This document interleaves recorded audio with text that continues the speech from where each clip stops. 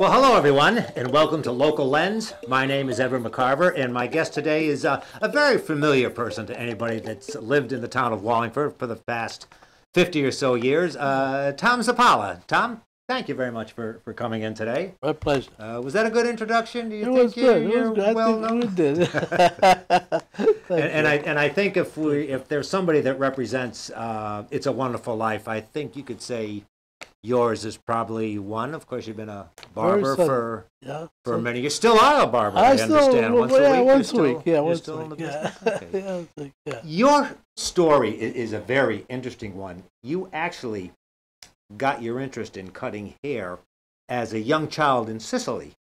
Your father was a barber as well. Right. Tell us about those early days. It wasn't by choice. Okay. I was forced to learn the trade because it's a sort of a trend. If your father is a barber, you're going to become a barber. If your father is a carpenter, you become a carpenter. You learn the trade because it's good in the life for your life to know a trade in Italy, and I guess any European country you learn early in age. And I used to go to school, of course, but right after school, I'm in the barber shop helping my father. So whatever the father did, you said barber, carpenter, whatever trade the son was expected to follow. It's expected to, yes, You've talked about, in doing research for this, I found out you have talked about the first time you actually shaved a customer's face. You were 11 years old at the time. I was, and your father didn't know about it. No, he didn't. He was home already. It was 11:45. He went home, and this guy walks in, and he wanted to shave because he had to go someplace. And I said, my father's home. So he said, well, you do it. So he forced me to shave him, and I said, why not? So I did it. I had a stool to reach the chairs. I was able to reach him and shave him. And I didn't cut him. I cut my finger when I closed the razor. I was so excited. I couldn't wait to go home and tell my father I shaved somebody. And of course, the first thing my father said, did you cut him? I said, no, I didn't. So he kind of encouraged me from that point on. He made me do more they just put soap on people's... So he wasn't angry with you? No, he was not. He was not. He appreciated the care. I didn't cut him, of course. I appreciated that part. And he had more confidence in me that I could do more than just put people's... Were you nervous, actually? I was a little bit nervous, although I was familiar with the razor, he had given me razors sometimes to sharpen it as a young age, Mm-hmm. And that was pretty much aware the responsibility of a razor is very sharp. So you learn early in ages over there. How soon after age 11? When is the second time you shaved someone's face? Well, I did, as I was time goes on, you used to shave people on one side of the face, the smooth part, and you would finish in front, the part which was hard to get to. And but then after that was nothing big. The people that trusted me, mainly with a face which is smooth, I was able to shave them. Okay. Yeah. All right, let's fast forward. You moved from Sicily to West Haven, Connecticut in 1955. Mm-hmm. You were 17 years old, and shortly after that, you began to work at Central Barber Shop in downtown Wallingford. Right. What was it like in those early years? Well, I tell you, it was difficult for me. I didn't know the language, of course, and I didn't know where Wallingford was. I had to take a bus from West Haven to New Haven, then from New Haven walk to the railroad station, and come to Wallingford. And it was kind of because I didn't drive. I didn't have a license. I was 17, and Wallingford was, I didn't know where it was, Wallingford, and I learned quick. You learn quick, but Jack Catale, which was my boss at the time, was Jeannie's father, was so good to me. And the first thing I did is I shaved him. Really? Yeah, he says, you're a barber? I said, yeah, because it was recommended by a beauty supply that came to a shop, and I shaved him, and he hired me. That was your job interview?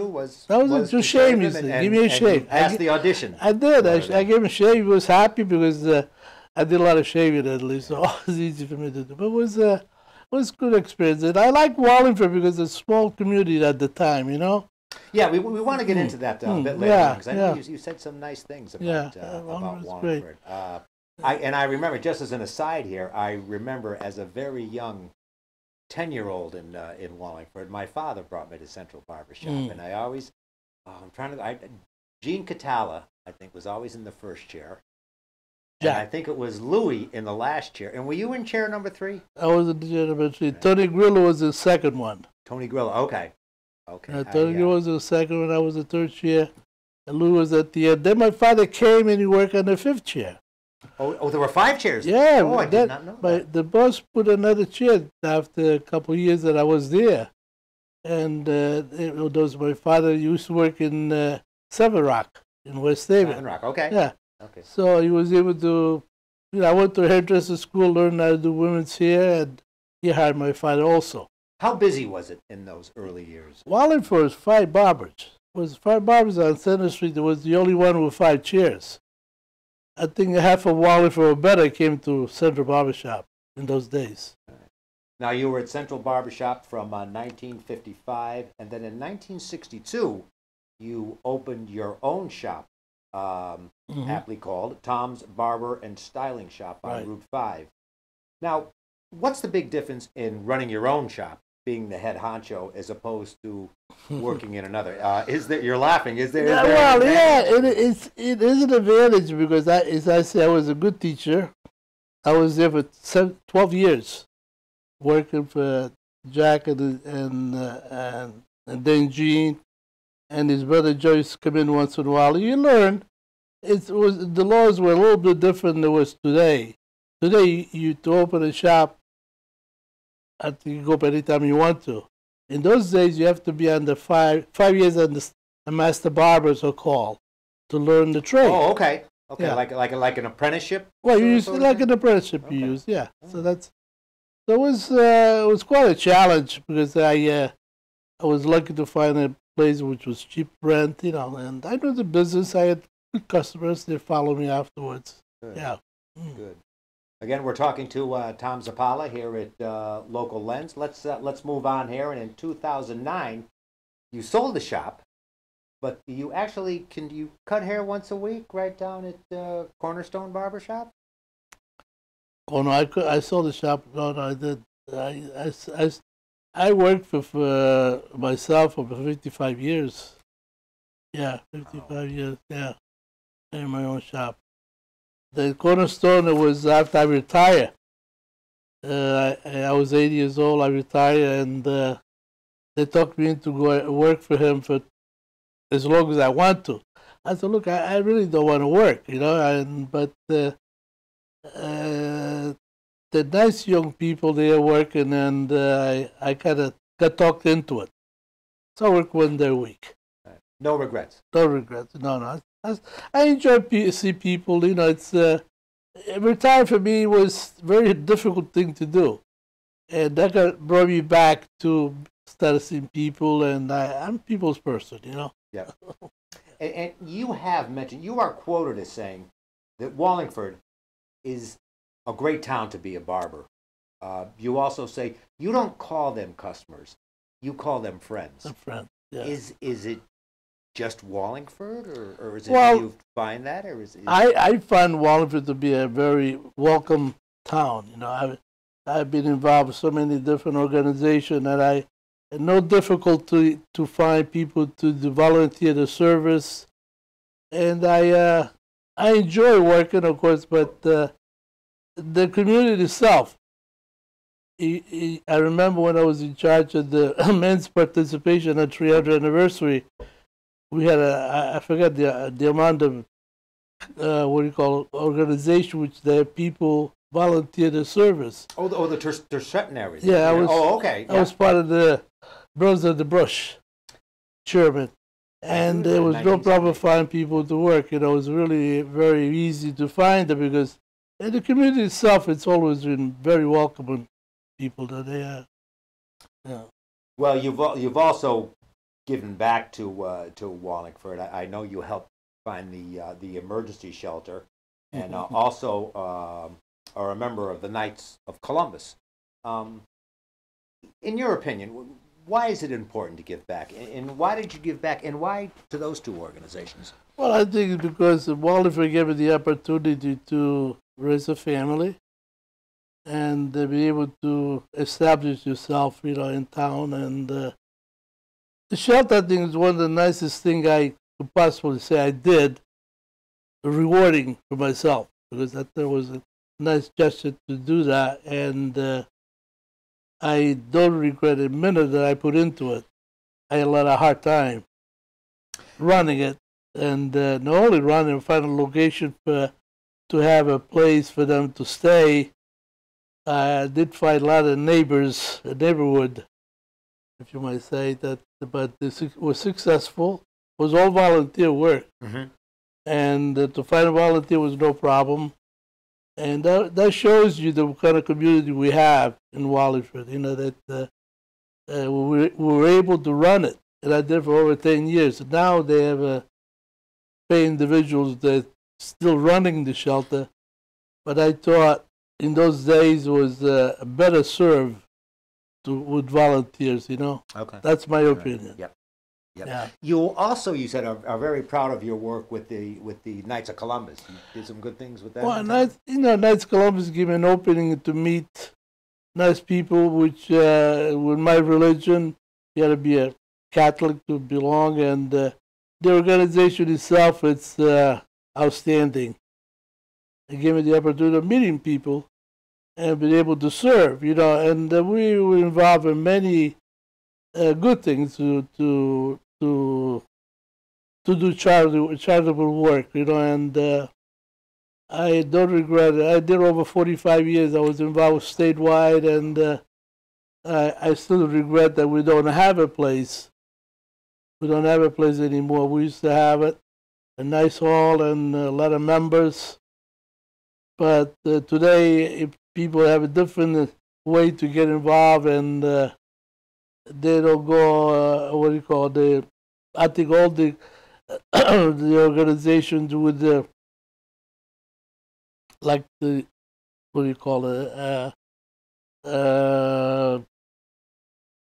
don't do that anymore. They rather go to the bars and mingle with other people. And in those days, the Knights of Columbus had their own Catholics.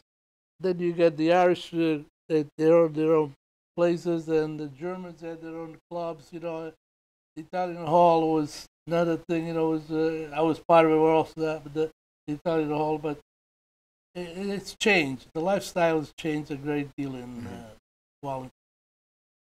It was a nice small community is when I first came to Wallingford, about 15,000 people. Now we're up to 54,000. 54,000, yeah. So it was a small community. Everybody knew everybody. Yep. And there was that close relationship, and that doesn't exist anymore, because you don't know who your neighbors are anymore, We're talking with Tom Zappalla here on Local Lens. We're kind of doing a "This Is Your Life" sort of thing. I'm sure I'm sure all 54,000 people must, at least 53 of them must know who you are. Yeah, so, now you've been in this town. You're a barber. You get to know people. You cut hair. You meet, they're not customers and friends. And in the 1990s, or maybe earlier, you become a member of the Wallingford Town Council. You decide to run for council. Tell us first why you decided to run for office. And actually, I want to say, is it a more cutting business than the barbershop? I'm sorry you brought that up. Because I know better politics. That you really shouldn't get involved, you don't get any friends. It's a business. In politics. No, you have to, sometimes you can express your own opinion on politics. Because somebody feels different than you, So when they talked me into running, I didn't want no part of it, because I knew I was very friendly with Joe Carini, Rocky Van Baco, all those, they were customers of mine, and I knew what politics is all about. And you sort of forget for a minute. You forget about what what consists of it. Yeah. So I ran. I was successful, but I didn't have any enemies prior to being a politician per se, you know. And I can't say the same when I get out. How long were you on the council? I think it was about 10 years. 10 years, yeah, okay. Yeah. And I enjoy every minute of it. I enjoy the part of see how the town has been run, you know, and I really enjoy it. I really had a good time. And then after my wife passed away, I lost interest. You know, I get out. You know, and I don't regret it. I'm glad I did it. I will never do it again. This is an election year, or depending on when this is aired. This is an election year in the past election. Right. And there are a lot of young candidates, a couple of first-time candidates. Right. Give them some free advice. What would you say to a young person who wants to get into public service? The only satisfaction you get out of it, really, if you really want to do it, is to stick to your opinion, regardless what your party says. Okay. Because whatever you do for the benefit of the town. And that is not the way some party members feel. That is the reason why I was kind of disappointed at politics. But I still enjoy it. It was fun. You didn't no regrets? No. I made a lot of good friends. You know, Zappalla, Bob Parisi. I mean, a lot of people that I'm still friends with it now, you know. But it's tough business. Politics is very tough business. Now, so you really gotta love it to be part of it. Yeah. Good advice. Yeah, it is. It's tough. Now you're retired, except for that one day a week where you occasionally go in and fun. Cut hair. I know you travel quite a bit. I do. Yes. Tell us some of your. Well, how many times have you been to Vegas? No. Tell us about your travel. A couple times. I've been all over the world. I see 3/4 of the world. I've seen it. I've been to Africa, Russia, and I've been to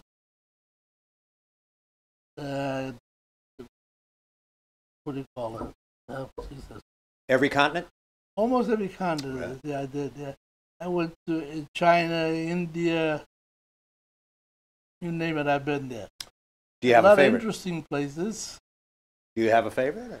I like Tanzania. I enjoyed that. I went to during the migration of the animals between Tanzania and Kenya, and there's nothing like watching on TV. It's being there with the animals, they're running by the millions. You know, it was really interesting. And one country that I visited I really enjoy is Bhutan. It's between India and China. Small country up there, which they still live like they did 1,000 years ago. Very interesting place, yeah. But India was beautiful too. That's a lot of nice places. I just came back from Italy. I was there 5 months. And from there I went to Prague and I went to Greece. Good for you. While I was there, you know. And it was nice. It's nice to visit. I enjoyed to see how the other half of the people live, you know. And, yeah. I wanted to ask, when you go over there, when you visit all these countries, does it give you more of an appreciation for the States? Yeah, you love to go back home because there's nothing like America. I don't care where you go. And is that kind of renewed when you go to Tanzania? Yeah. Well, it's nice, you know. I mean, you find you think how lucky you are to live in a country like America. Okay. I think that's what's the best part of it, you know. We're talking with Tom Zappalla, a longtime barber, still barber here in Wallingford, former councilman, world traveler. What else do you do in retirement?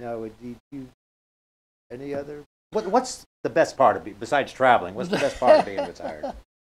Well, I think it's nice to be able to travel, and I'll be fortunate enough to see those country which I always dreamed about seeing, and I didn't stop yet. I still like to go, a lot of places I like to be. I canceled the trip to Egypt twice, and I haven't been able to go yet. I went to Israel and Greece and those places. But I would like to go to Egypt. Yeah, I know there's 11 problems there, you know. But I'm assuming you feel safe when you travel. I do. You gotta use your what do you call it, your thoughts. You gotta still you're in a different country and you don't know who the guy next to you is. So you gotta be aware. You can't take it for granted. The world is not the same anymore, and I think they achieved what they want to. Those people that don't like the West. Do you have a bucket list? Does Tom Zappalla have a bucket list? I think everybody does. Antarctica I haven't been. I've been to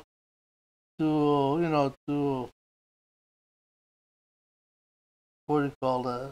I can forget the name of the places out there, but I like to go to Antarctica one of these days. Yeah, I've been to Ireland, Scotland, all those areas, those places. Iceland. Really? Iceland was beautiful. I enjoy Iceland. It was really very nice. Yeah, Iceland was nice. Yeah. Very good. And your health is good, because I know I've been very lucky.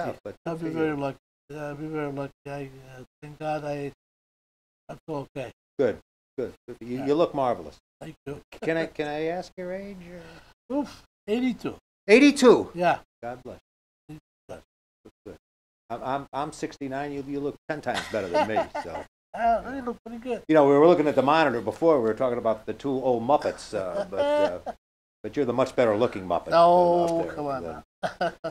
We're talking with Tom Zappalla, kind of reminiscing and talking about how well retirement is. Yeah. I want to go back just to barbering just a bit. And, when I was a kid, I went to the barber. My mother went to the beauty. Now it's styling, hair salon, hairdresser. Has the industry changed in your opinion? It's been a lot.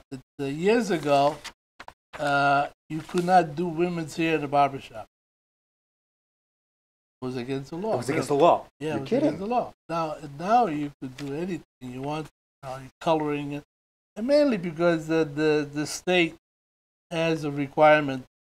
They used to have requirements that you put X amount of hours to whatever you want to be. Barbering was 1,500 hours. A beautician was 2,000 hours. I went to State Academy of Hairdressing in New Haven. Barbering, I didn't have to go. I learned when I was a young kid, So I grew up at the barbershop, so it's easier for me to be a barber. But you have to extend yourself to do more than just cut hair and shave, So I went to hairdressing school, which was really nice, and it gave me more knowledge of on the business. And you cannot limit yourself on what you can do, because I think I took every course possible in New York when the new style came in, or new products, came about. You got to learn, and you don't get rich on it, because if you don't like the business, you shouldn't get involved. If you like it, then it's a good thing. It's a good business. It makes you raise a family, and you have money in your pocket. Is it a physically demanding job? I know, I don't want to say his name, but I have a friend of mine that's a barber, and he says this standing all day. Is it an 8-hour shift, or how long is a shift? Well, I remember days I worked 13 hours, And standing up. You can't sit down. I think having the proper shoes and the proper cushions on the floor is very, very, very important. Helps. Very important. Right. I never forget when I came to Center Street, I had the pointy shoes that at the time was a style to have. And Tony Grillo, which was second chairman in the Central Barbershop, is you're not going to make it. You got to get rid of those shoes. They just don't go in the business. You have to buy the proper, comfortable shoes with arch support. Did he take your advice? I did take his advice. Yeah. I did. I did. I always learned to buy very good shoes for your support. And the problem you have is standing is your vein. I never had that problem because I used to play soccer. So I had a pretty good strong legs. I think that's what hold me up, you know? I wanted to ask you, if you walk down Center Street in 2019, it seems like every other storefront is a barbershop. I know. I mean, you said the population of Wallingford is 54,000 now. Is that enough heads to go around? I think it, and I think mainly because the way the law changed is giving those kids the opportunity to open up as they feel like it. Years ago, we were the only one on Center Street. There was a couple uptown, and at the time, the total were about 9 barbershops throughout the town. You know? Really? Yeah. And mainly because the men were in the barbershop and the women were in the beauty shop, you know. And but now the laws changed and they could do whatever they want to do. Not too many, I think. Well, too many. What's the best advice you would give someone, a young person just out of school who wants to be the next Tom Zappalla, wants to be a barber? Give them some free advice. If you like the trade, you gotta like what you're doing, because if you don't like it, you're going to get rich on it. You're going to make a living, but you gotta stay with it. You gotta learn to better yourself. You know, because you never stop learning. Like any business, you gotta learn more. As things change, you gotta change with it. You know, you gotta stay with the style. Today's style drives me nuts. But I do it. Yep. I do it because that's the demand. You know, years ago the Beatles were the style, so I did that. Although it was not too accepted by the barber business because the long hair, nobody gets a cut, you know. But you learn how to cut long hair because that was the style at the time. So you have to change with the time, and you have to learn how to do everything it takes to learn. You know? Well, Tom, this has been a fascinating half hour. You've led a very wonderful life. We want to thank you for coming in. This has been fun. Thank you. Thank you for having me. Thank you. All right, that's it for this edition of Local Lens. My name is Edward McCarver, and we'll see you soon.